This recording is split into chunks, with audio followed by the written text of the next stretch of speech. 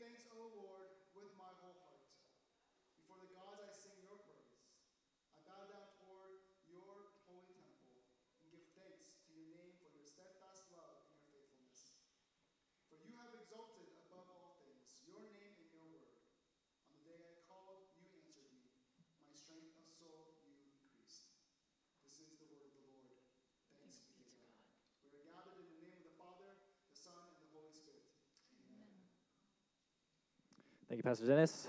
Please remain standing as we sing some songs of praise. Praise the Lord. His mercy is more,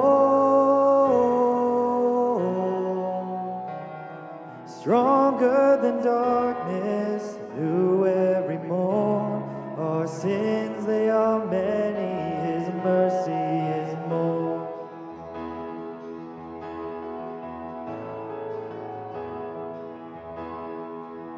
What love could remember no wrongs we have done?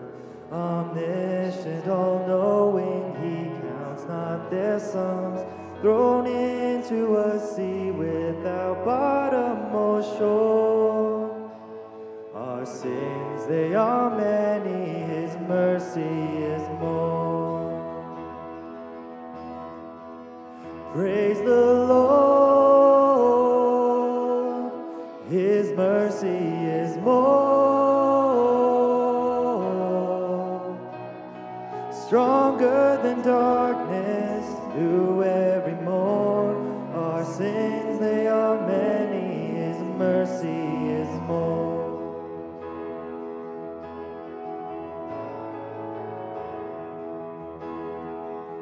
What patience would wait as we constantly wrong? What Father so tender is calling us home? He welcomes the weakest, the vilest, the poor. Our sins, they are many, His mercy is more. Praise the Lord, His mercy is more, stronger than darkness, new every morn. Our sins, they are many, His mercy is more.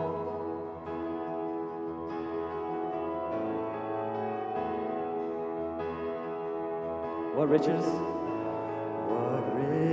of kindness He lavished on us. His blood was the payment, His life was the cost. We stood 'neath a debt we could never afford. Our sins, they are many, His mercy is more. Praise the Lord, His mercy is more, stronger than darkness, new every morn. Our sins, they are many, His mercy is. Praise the Lord, His mercy is more, stronger than darkness, new every morn. Our sins, they are many, His mercy is more. Our sins, they are many, His mercy is more.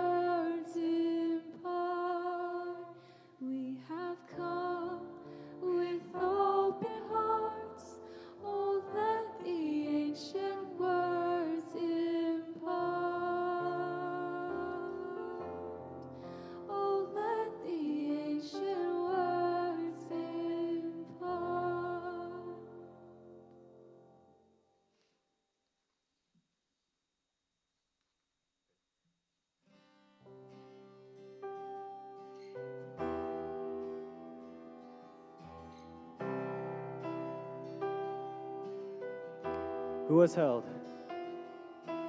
Who has held the oceans in his hands? Who has numbered every grain of sand?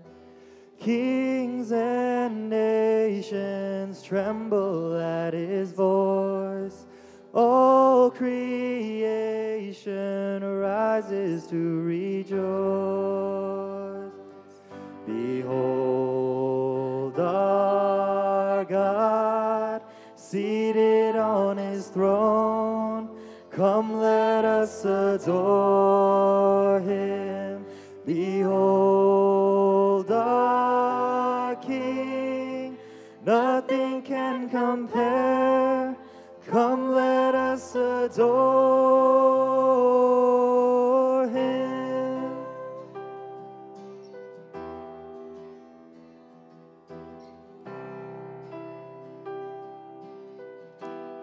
Who has given? Who has given counsel to the Lord? Who can question any of his words? Who can teach the one who knows all things?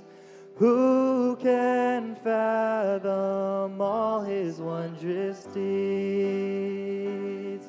Behold our God, seated on his throne. Come, let us adore him.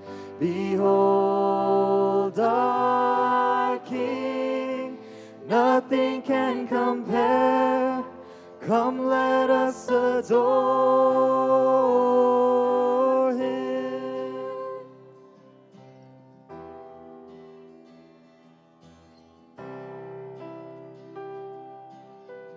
Who has felt? Who has felt the nails upon his hands, bearing all the guilt of sinful man? God eternal, humble to the grave, Jesus Savior, risen now to reign. Behold our God, seated on his throne. Come, let us adore him. Behold our King. Nothing can compare. Come, let us adore him.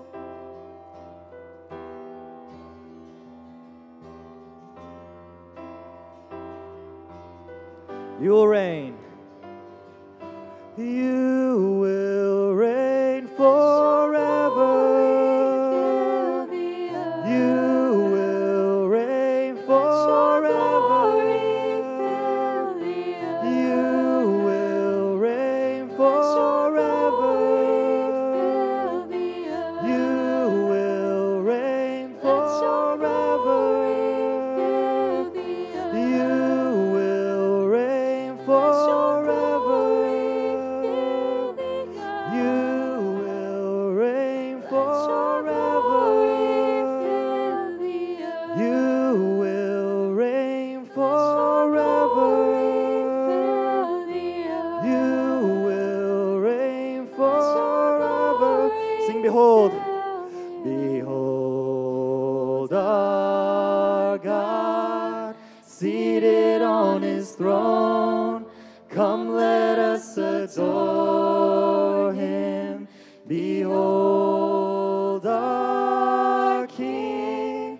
Nothing can compare. Come, let us adore.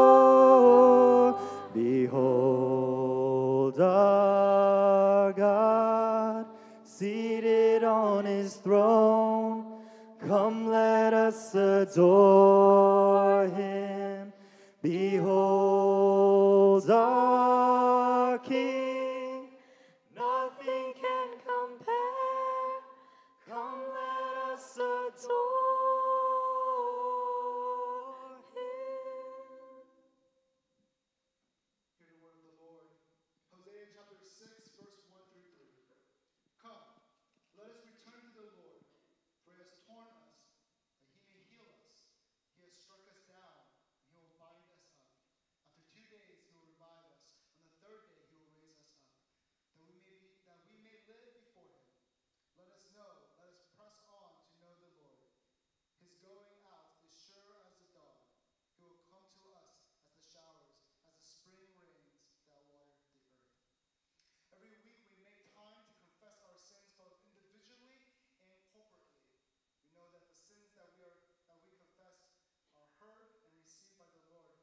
I invite you to kneel or be seated for a moment of silent confession, and after a while we'll come together and we'll corporately confess.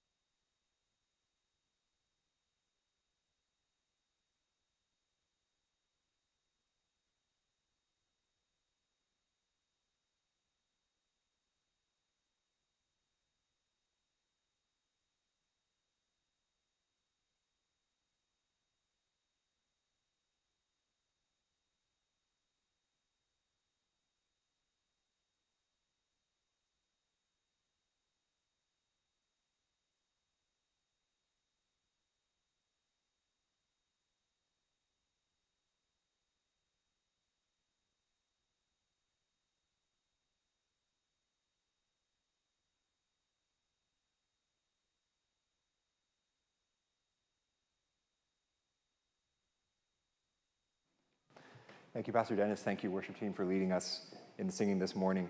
Church family, every week we have the opportunity to observe the Lord's Supper. At our church, we welcome any believer who is baptized to come and partake of the cup and the bread. Communion symbolizes the new covenant that Jesus has put in place for us. The bread represents his body that was broken on the cross as he took the punishment that we deserve on himself. And his blood represents the new covenant, God's promise that whoever puts their faith in Christ is fully forgiven of their sins now until forever. So we get to celebrate that as believers this morning. So again, I invite you, if you are a baptized believer, please line up, and our deacons, Victor and Richard, will pass the elements to you. Please hold on to it, go back to your seat, and we will all observe communion together. You may line up.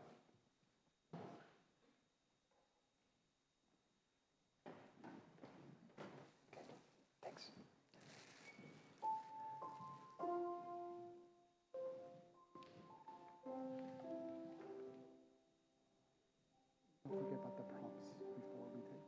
Yeah, man.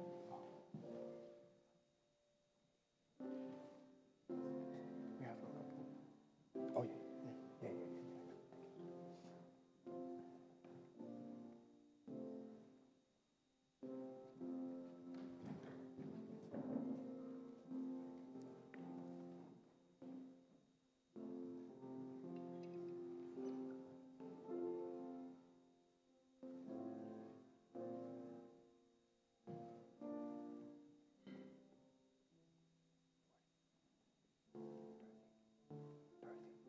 Keep passing my phone.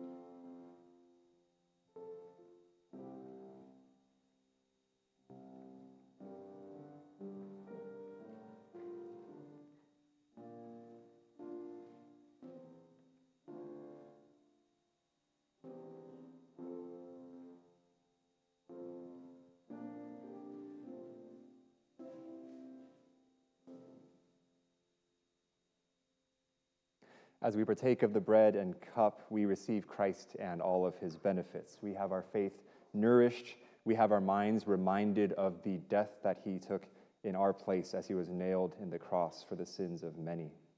We receive this sacrament as a sign and seal of our faith. Christ has died. Christ is risen. Christ will come again. The Apostle Paul writes this, "For I received from the Lord what I also delivered to you, that the Lord Jesus, on the night when he was betrayed, took bread. And when he had given thanks, he broke it and said, 'This is my body, which is for you. Do this in remembrance of me.'" Let's take the body together.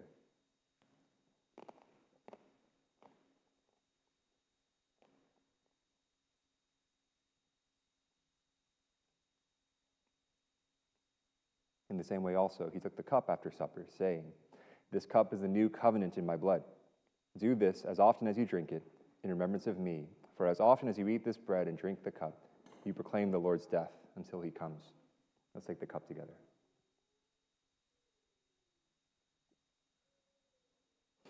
And pray again for us. Oh, Jesus, we thank you for your death in our place. And we praise you because you rose victorious from the grave, because you conquered not just our sin, but the sin of the world. You gave your life as a ransom for many. And so we honor you this morning, because you came into the world, into your own creation, and your own did not receive you. But some did receive you. And whoever did put their faith in you, you gave them and us the right to become God's children. We thank you for the unspeakable blessing of being adopted into God's family, and now that we have one another as a church family. We give you the worship this morning. In your name we pray. Amen.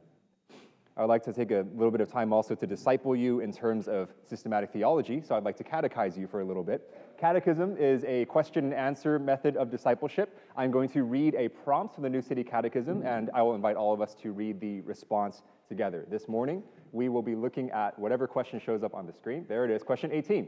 Will God allow our disobedience and idolatry to go unpunished? This is a question that aims to teach us about God's justice. Can a just God allow any sin to go unpunished? And the answer is no.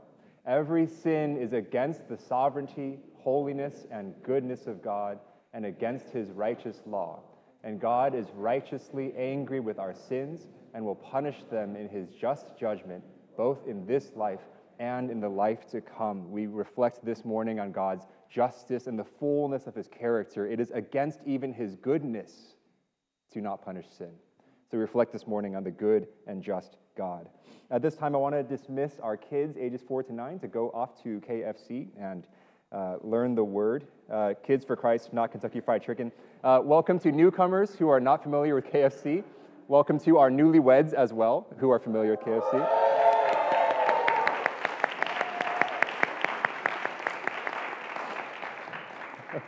Once I said KFC, what's KFC? It was great.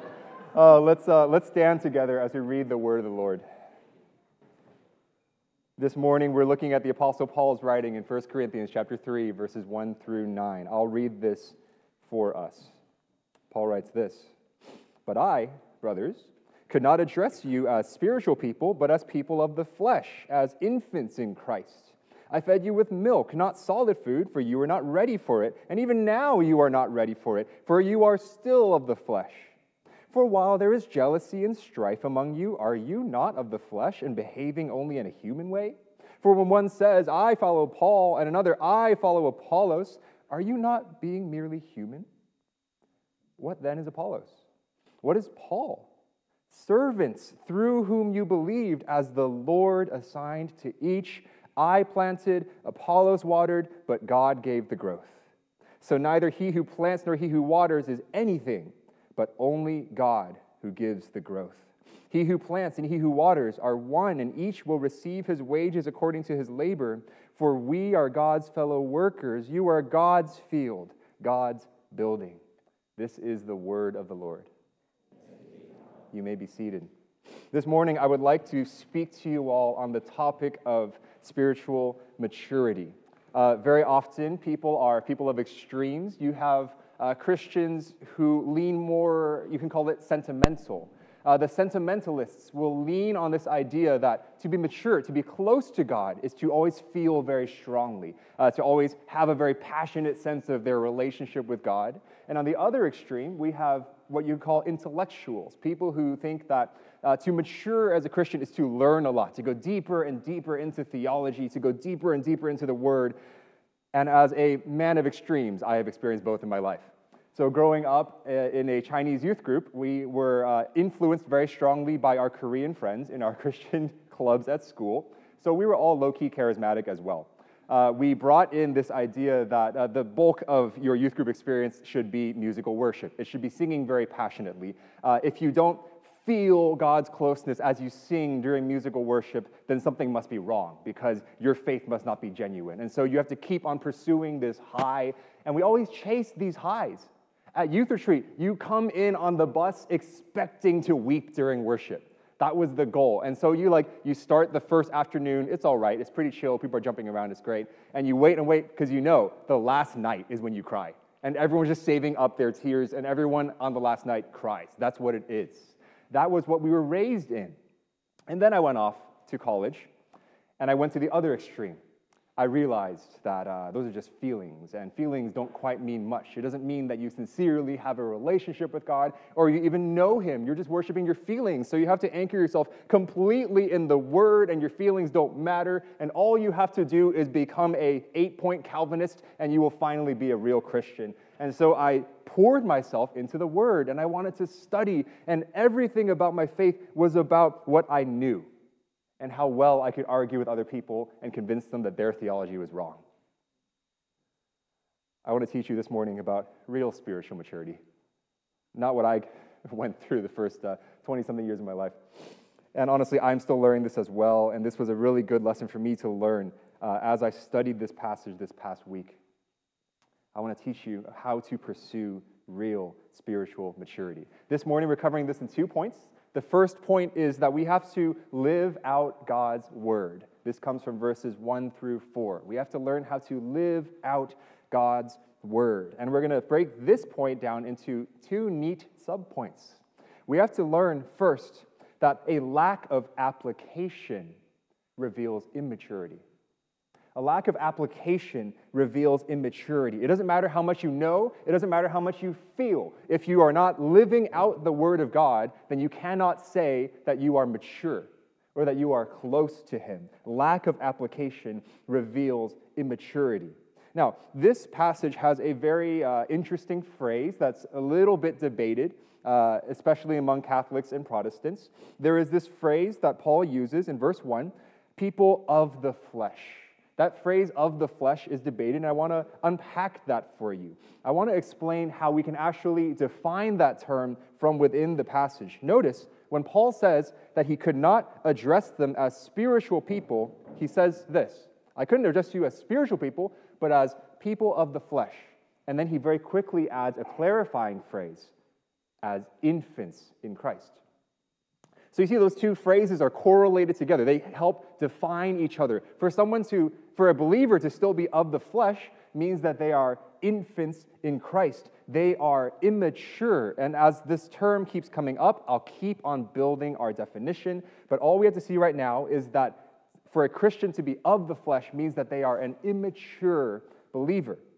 Paul does affirm that they are in Christ. Right? He says, you are infants in Christ. That means that you are actually genuinely a believer, saying nothing about how mature you are. So we can affirm that. But verse 2, he moves on. He uses a different metaphor. He talks about babies and food. I fed you with milk, not solid food, for you were not ready for it. Paul switches to this metaphor, which is very effective because it's very easy to understand. Why do you feed a baby milk?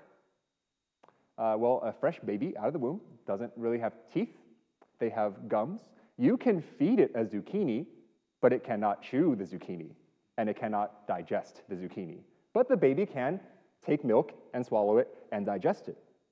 The problem here is not the availability of good food, because Paul is a good teacher, and they had pastors working with them. They received teaching from Apollos, from Paul, from whoever else. They had good food, but they couldn't handle it yet. Paul says, even now, you are still infants. You are still not ready for solid food. You can put it into the baby's mouth, but it won't benefit. In the same way, brothers and sisters, you can hear good preaching, but if you're not digesting it, if it doesn't change your life, then it won't benefit you. If you're not digesting it, you will not benefit from it. This gives us a clue as to what Paul means when he's talking about spiritual infancy, spiritual maturity. Let's keep going on, verses 3 and 4. Immaturity is visible in how you live. Verse 3, you are still of the flesh. For while there is jealousy and strife among you, are you not of the flesh and behaving only in a human way? See, again, Paul uses two phrases. You see the phrase of the flesh, and this time he adds a different phrase that helps clarify what he means. Of the flesh, behaving only in a human way. That is to say, there's nothing spiritual about you. Paul's telling the Corinthians, look, you are a believer. That is true. You have the Holy Spirit. Yes, you should be a spiritual person, and you claim to be a spiritual person, but the thing is, I look at your life, and there's absolutely nothing spiritual about you. You are being led by the flesh and not by the Spirit. And he gives a case in point. He brings them back to the earlier issue that he introduced in chapter 1. They were being proud. They were being boastful. They were aligning themselves with different leaders in the capital C church. Some said, I follow Paul. Others said, I follow Apollos. And we covered this a few weeks ago. The focus is not on the leaders. The focus is on the Corinthians. The emphasis is, I follow this person, so I'm right and everyone else is wrong. Paul calls them out. Look, if there is jealousy, if there is strife, competition, bitterness, envy toward one another, if that's what characterizes your church family, then how can you possibly say that your church is spiritual? Because if you are spiritual, you are led by the Spirit. And tell me, can you find jealousy and strife in the fruit of the Spirit? No. Because Paul teaches in Galatians 5, if you are led by the Spirit, you can tell, because the Spirit will develop these fruits in you: love, joy, peace, patience, kindness, goodness, faithfulness, gentleness, and self-control. Nowhere can you find anything remotely related to jealousy and strife. The Spirit would never lead his church to tear itself apart. The Spirit will only lead the church to build itself up in love. And that's why Paul could say, you're not spiritual. You're living just like a human, merely human. What we can see is that their knowledge hasn't transformed their lives. All the things that they learned from God's word, from the preaching that they heard, the studies that they had, all their learning affected nothing. Remember that Paul shouts that out. He says in chapter 1, verse 5, you have all knowledge. God has given it to you. God has revealed the mysteries of the gospel and doctrine to you. You have no lack of knowledge. What you have is lack of application. You're not digesting it, so you're not benefiting from it, so you are not ready for solid food. You're not ready for grown-up teaching because you haven't even digested baby teaching. So Paul says, how can you expect me to teach you heavier things when you haven't even really digested the most basic things? And more importantly, how can you expect that of yourself? A lack of application reveals immaturity. So to combat that, you and I this morning have to learn how to live out God's word. Because if you are not digesting whatever you receive from God's word, then you are not benefiting from it. You can sit under good teaching, you can have great Bible studies, you can learn theology, you can learn the right answers to everything, you can learn apologetics, but if it's not changing your life, then it's not benefiting you at all. It's like you're just going to wine tastings and you're like sipping a little bit of wine, oh, French, spit it out, and that's it. There's absolutely no benefit. You're just tasting, but you're not digesting, it's not growing you.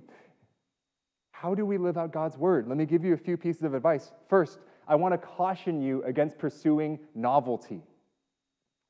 Beware the craving for novelty. You know what happens a lot? If you've been in church roughly 2 years, you have heard just about everything. There's only so much to say. Because we're not going to unpack the depths of systematic theology from the pulpit. It's just not feasible. It's not possible. We're preaching for people from like age 12 to age 70-something. We can't explain all that in a way that the entire room can benefit from. So we preach passage by passage, and we show what the Word of God says. And what happens is you start distilling things. You start explaining things, hopefully in a way that the middle schooler can understand and the 70-something-year-old can still appreciate. And what happens is it starts sounding familiar, and you start thinking, I've heard this before. I know this concept. I've heard this word before. And then you start tuning it out because it's not new. and you start craving for novelty. You keep thinking, I want new. I want something I haven't heard before. I want to be challenged intellectually because I'm a smart person. And then we start thinking, if we're not careful, if I didn't learn anything new, it was not helpful. If I didn't learn anything new, then it did not benefit me. The thing about Christian doctrine is that it is so complex and nuanced that you can distill something as complex as the love of God into those four words, the love of God. You can explain that as a simple concept to a 2-year-old, a 3-year-old. But you can also spend years unpacking it and writing a PhD dissertation on just the love of God. The doctrine of God is so profound that it can be reduced so that anyone can understand it, but you can spend the rest of your life exploring it. I want to model this by explaining to you how I listen to Pastor Dennis's sermons. Pastor Dennis and I have the same level of education. We are both MDiv. He has 8-9 more years of pastoral experience than I do. When I listen to him preach, I am not expecting to hear anything that I do not know. If I learn something new from him, it's probably heresy. So, okay, look, if you invent something new, it's probably wrong. Okay, it's been around for a long time. When I listen to Pastor Dennis, I look to be fed. I want him to explain the Word of God, tell me what it means, give me the application so that I can receive it. After a while, look, it's not about learning new things. After a while, think of this as you are coming into our home and the pastors are cooking for you. We want you to be fed. Pastor Dennis and I have different ways of cooking. We use different seasonings. We use different processes. We present and plate our dishes in a certain way. The thing is, it's not about that. It's not about how we present it. It's actually not even about the flavor. It's about the nourishment. It's about what you can gain from the Word of God. I want to encourage you, don't just look for novelty. Look to be fed. Look for the pastors who preach here to explain the Word of God in a way that forces you, confronts you with application, because that's what we're trying to do. And the next thing we have to think about, aside from not just chasing after novelty, is don't confuse familiarity with mastery. Just because you're familiar with something doesn't mean that you have mastered it. For example, I am not a STEM person. My brain is not a STEM brain. I was a music major. I can multiply things by 2 up until 12. Sometimes I can divide by 3. It's debatable. I'm not good at math. Look, I went to a very competitive, mostly Asian American high school, very STEM-oriented, very, very, very math. And to this day, I cannot tell you at what point 2 trains will meet if they're traveling at this speed and that speed. I still can't tell you. I don't know. Look, it's familiar to me. I know what algebra looks like.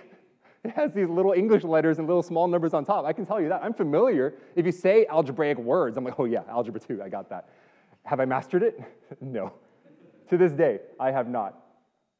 I feel very dumb when I work with Berkeley people. I really do. Just let me tell you that. The thing is, just because you're familiar with something doesn't mean that you have mastered it.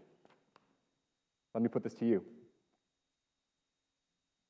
When we tell you something like, you can't hide your anger, you can't hide your impatience, you can't keep on building your identity on what other people think of you, and your first instinct is, I know, I've heard that before, I'm working on it. But what happens is, if that's your first instinct, is to shut it down completely, then you are not benefiting in that moment. We are trying to spoon-feed you doctrine, and you're saying, not today. The minute you think that just because you're familiar with it, that you've mastered it, that you don't need to hear it again, then you will not be able to grow, because you are refusing to be nourished. We are trying to feed you the things that you need so that you can grow. Let me explain like this.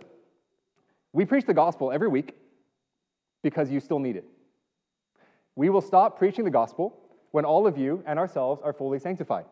But until each of us is perfectly like Christ, we cannot stop hearing the gospel, because we will never graduate from the gospel until the day that we die or until Jesus comes back. That's why we preach the way we do. So don't stop listening just because you've heard it before, please. This is for your benefit. Third, whatever you're fed, don't just leave it as it was a good reminder. See, this is what happens when people are familiar, right? They've heard it before, and they're, oh yeah, I needed to hear that. Great reminder. And then that's it. Whenever I hear the phrase good reminder, I'm like, oh, this person's not listening. This person is not going to change this person's life. Look, I can preach for 45 minutes, and it will not change your life if you just say, good reminder. Because it shuts it down. Because you're trapping it in the realm of your intellect. You're saying, this is just about what I know, and I need to be reminded that this is true. No. Preaching needs to go down into your heart, through your mind, into your heart, out into your action. If you're stopping it at the head level, it will never sink into your heart. And then much less will it come out in your life. Instead of just stopping it at good reminder, why not ask the Spirit to impress on you the full weight of God's Word? Ask the Spirit to show you exactly how you personally need to be applying God's authoritative Word. Ask the Spirit to show you specific areas of sin that you have not yet given up to God. Another easy example. Let's say it comes down to anger again. Ask the Spirit specifically, show me who I'm angry with. Show me the person that I'm just used to being angry at, and I've kind of dulled it down to a little static that barely bothers me. Make me sensitive again. Because what happens is, if we receive the same stimuli over and over again, we get desensitized. And in the same way, if we get tempted the same way over and over again, and if we sin over and over again in the same way, we become desensitized. Our consciences become seared so that we can't feel it anymore. So you ask the Spirit, help me to feel it. Help me to feel the gravity of sin so that I can give it up to you, so that I can lean on you. Help me by following you. Paul says these people are walking of the flesh. They are following the influence of the flesh. The flesh is just whatever inside you that pulls you away from God. It's the Spirit's job to pull you toward God. And so you ask the Spirit to lead you, to help you. See, the mature person will not be satisfied by proximity or familiarity. Just to be close to God's people, to be close to God's Word, to be familiar with God's people, to be familiar with God's Word. A mature person will not be satisfied with those things. A mature person will pursue real intimacy with God. And the best way to do that is to come to understand a little more fully how much you need Him. The thing is, you always need Him. You always need to be relying on Him. People think that they only have to approach the throne of grace for help in times of need, and they think, oh, a time of need is when I just can't do it by myself anymore. I don't have any strength left. All I have is God. Foolish. You never have any strength of your own. You have no spiritual ability of your own, but God invites you at all points, come to the throne of grace. Recognize that your time of need is not just when you feel like it. Your time of need is always, because you cannot live a Christian life apart from the grace that God provides. You cannot do anything spiritual apart from the grace of God that comes through His Spirit. So, please draw close to God's throne. Please ask Him for grace. Experience closeness with Him and real intimacy with Him by always drawing near, by living at the throne of grace. And not just drawing near when you think you need it. Live at the throne of grace. Second, I want to encourage you to lean on God's grace. This comes from verses 5 through 9. Paul wants to round off this discussion. Remember, this is a 3-chapter arc. He introduced it at chapter 1, verse 10. Now he's rounding it off here in this passage. And he wants to round off this discussion by developing their philosophy of ministry. What is a pastor? What is a church leader? What is our relationship as normal people to the pastors of the church? Paul wants to clarify. He wants to make it beyond the shadow of a doubt. Pastors are not for you to fangirl about. You should not have fan clubs for your pastors, whoever they are. They are God's servants. Pastors are God's servants for your sake. And I recognize that none of us are apostles in this room. Very few of us are pastors in this room. But I do think that this does apply to all of us, because if you are a believer, you are called into God's service. If you are a believer, you are called into God's service. I want to break this apart into 3 subpoints this time. The first is grace empowers service. Grace empowers service. I already kind of leaked into this from the last point. Grace empowers servants. Paul wants to lay the stress on their identity as servants. He says in verse 5, what then is Apollos? Or who is Paul? What is Paul? Servants. The English matches the Greek very well in terms of word order. The emphasis is on the first word, we are servants, through whom you believed, as the Lord assigned to each. Why would you elevate a servant? Why would you build a fan club around Paul or Apollos? Look, these are great men, but as servants, they are called to point to their master. A servant is never meant to draw attention to himself or herself. A servant points to the master. So, if these great men serve this master, then this master must be even greater. So they are very concerned with showing Christ. And Paul makes it very clear. The Corinthians weren't even saved through him. As in, I should say, he did not save the Corinthians. He was not the ones that ultimately brought them to faith. He was not the one that brought them through the gates of heaven into Jesus' presence forever. He says, they were servants through whom you believed, as the Lord assigned to each. His focus is on God's power, His empowering grace. Paul wants to show them, look, yeah, we were the face-to-face people you interacted with, but we are not the ones that saved you. It was because God assigned you to each of us so that when we delivered the gospel to you, you believed. That is the stress. See, the thing is, Paul is just an instrument. Paul and Apollos were just tools that God used. They're useless apart from him. You have a really nice piano. The piano is useless apart from someone who can play it. Why would you glorify the piano? The piano's value is only seen when the player uses it. And in the same way, Paul and Apollos only had any value insofar as God used them. There was no reason to boast in these people. But then Paul switches. He uses a different metaphor. Paul's a very metaphorical guy, and now he wants to talk about crops. He's using an agricultural metaphor, and he wants to use this to further explain what is the relationship between God and his servants. Verse 6, I planted, Apollos watered, but God gave the growth. The way that God's kingdom works is this. God gives his servants things to do, and God has his own work that no one else can do. God gives his servants things to do, but there is work that only God can do. And in his kingdom, God's servants work harmoniously. They work together. They don't fight each other for territory. They are working side by side. Every single servant's work is necessary. In God's kingdom economy, it's not a question of ability.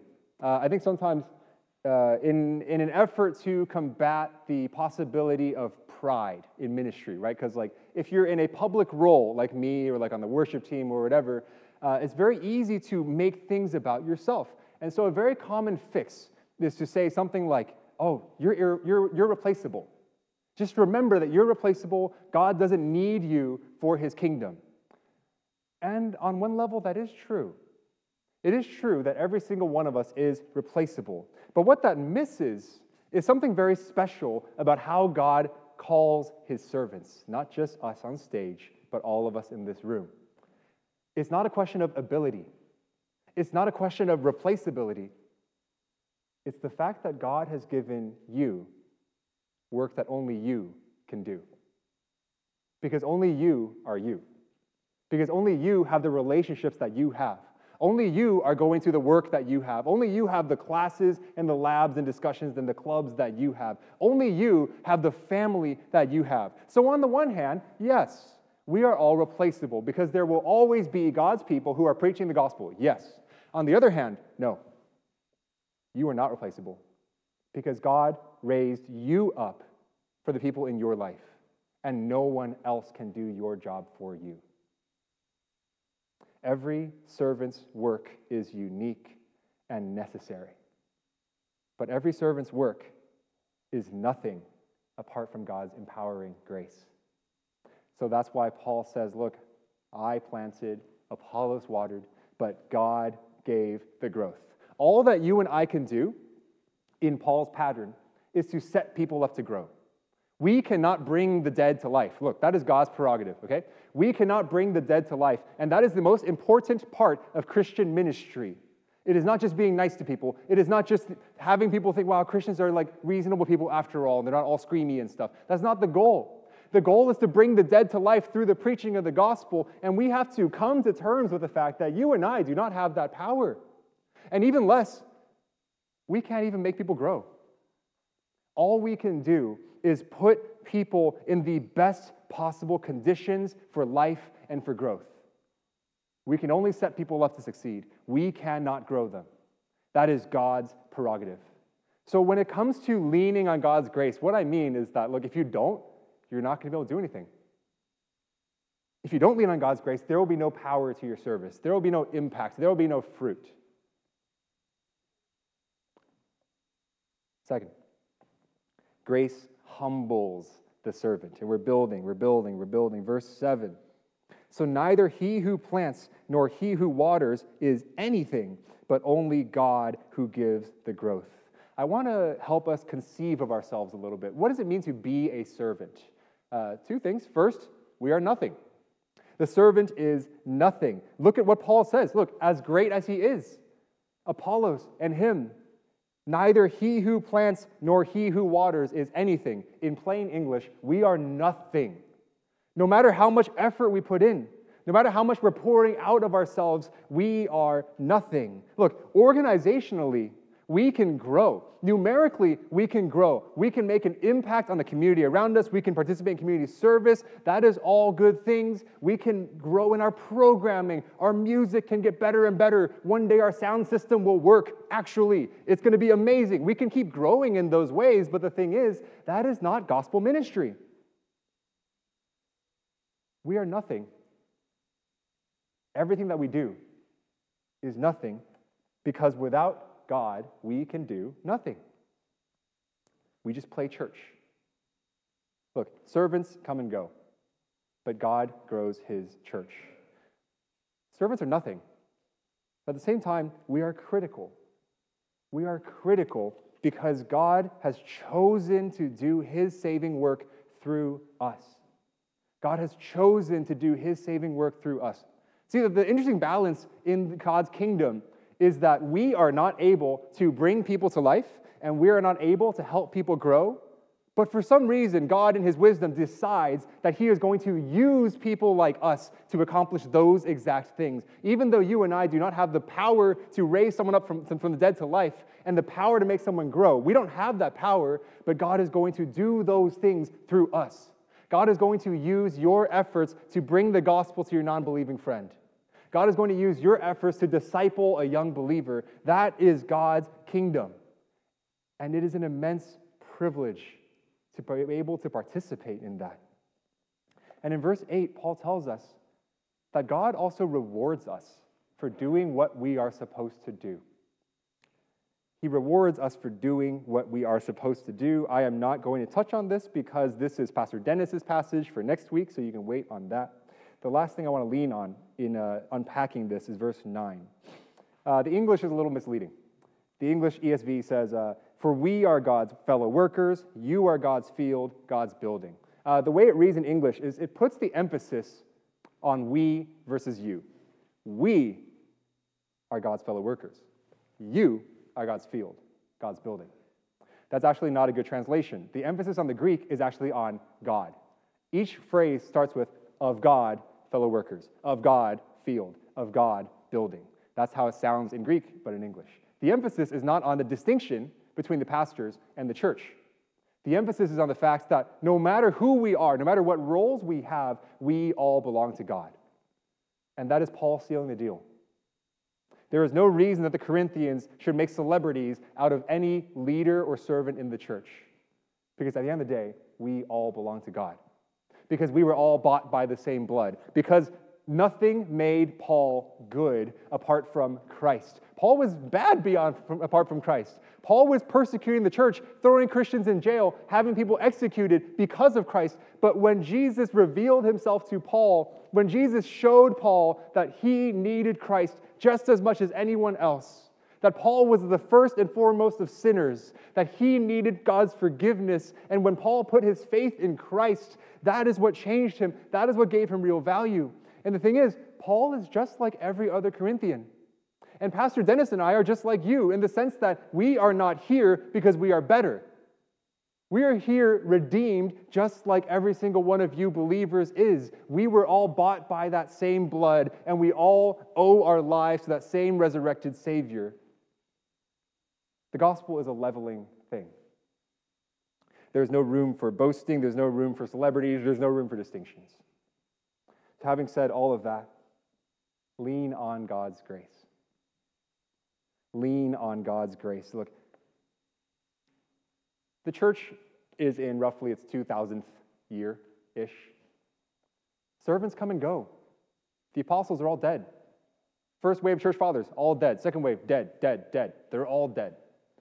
John Calvin's dead. Luther's dead. Arminius is dead. Jonathan Edwards is dead. They're all dead. Servants come and go. But it's the same God through the generations. It's the same God working to save people throughout the nations, throughout the generations. And every generation, God wants to raise up faithful servants. So the question for you this morning is, will you answer that call? Will you live as one of God's servants? Because that is what you have been redeemed to do. Let me put it like this. Will you work for His glory? Will you study for His glory? Will you be a friend for His glory? Will you raise families for His glory? I think a lot of times we get caught up with that's so abstract. What does it mean to do these things for His glory? I just have to study, so how do I study for His glory? Do I study while listening to Christian music? Is that how you do it? Look, don't get caught up with the specifics of that. Because if you haven't even gotten the heart posture down, there's no reason to start thinking about other things. Start with the heart posture. Start with the commitment that you are going to glorify God some way, somehow, in everything that you do, in your work, in your studies, in your families, everything. Start with that, because that's the beginning of leaning on God's grace. That is the beginning of answering His call to serve Him. And as you serve Him, as you walk by His Spirit, as the Spirit changes your life, then you will grow in faith. Then you will become more and more mature as a believer. Let's pray together. God, we thank You for Your word. We thank You for the calling to serve You. God, it's a privilege to not only be redeemed by You, but also called into Your service. And so we ask for those of us in this room who are believers that You would help us to serve You well, to pursue real maturity. In Your Son's name we pray. Amen. Thank you, Pastor Theo, for the sermon. If you can all stand as we sing a song in response.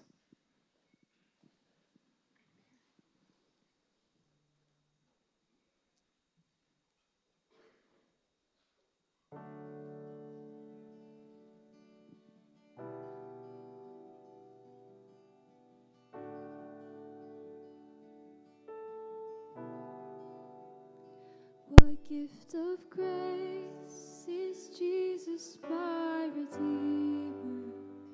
There is no more for heaven now to give. He is my joy, my righteousness and freedom, my steadfast love, my deep and boundless peace. To this I hold, my hope is only Jesus, for my life is wholly bound to His.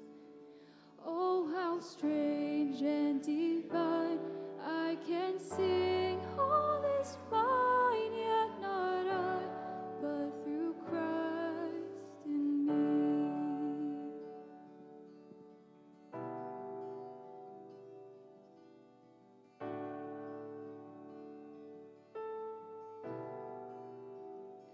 The night is dark, but I am not forsaken, for by my side the Savior He will stay.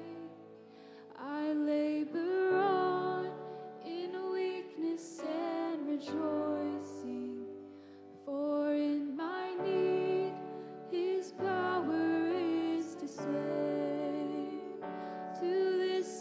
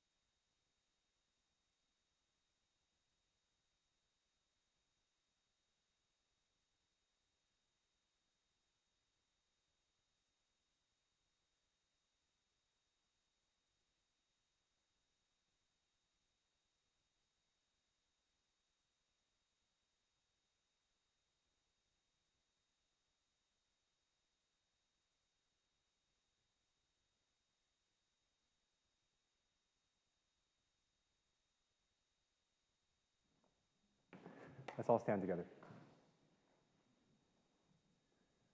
Now receive the benediction. May the grace of our Lord Jesus Christ, the love of God the Father, and the fellowship of the Holy Spirit be with you all, now and always. Amen. You're dismissed. I love you. Have a great week.